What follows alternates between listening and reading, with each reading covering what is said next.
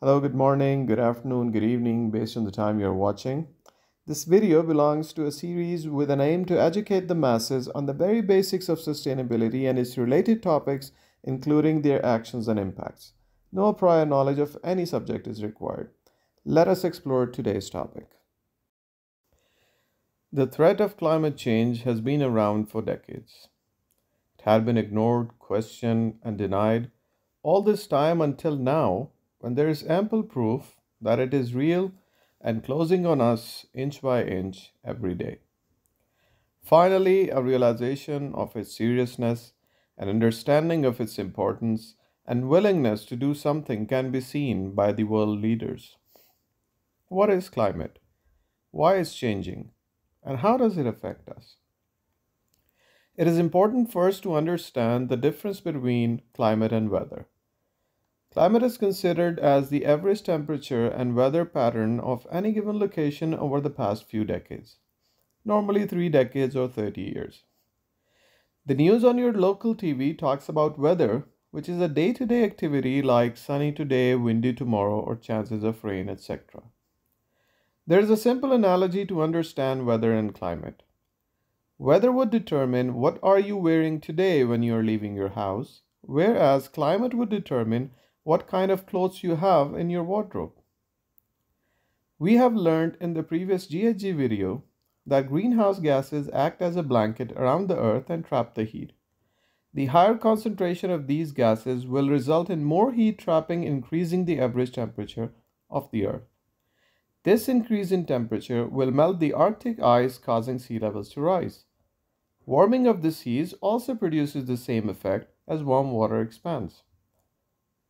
It is a serious threat to the coastal community because it will cause forced migration and permanent displacement. Low-lying islands will be swallowed completely by oceans, causing their disappearance.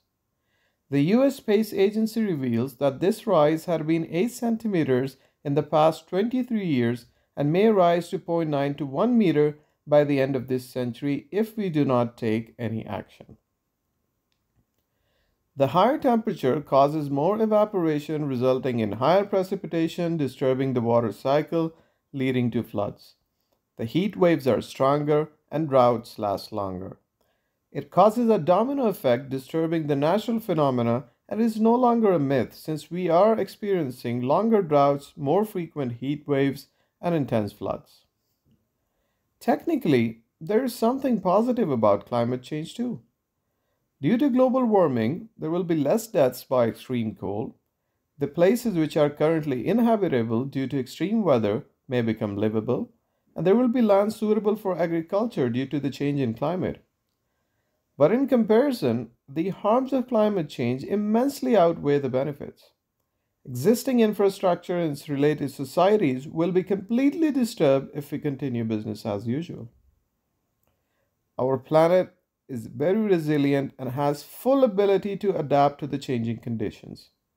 It is a complex, interconnected system which is seamlessly woven together with interdependency.